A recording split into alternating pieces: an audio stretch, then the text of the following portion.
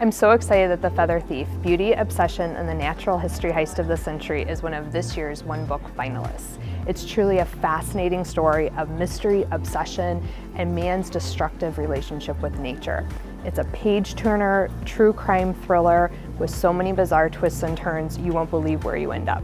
What would possess a 19-year-old to steal 299 rare dead birds, and how does he get away with it? So what do you think? Is The Feather Thief this year's One Book? Vote by April 14th.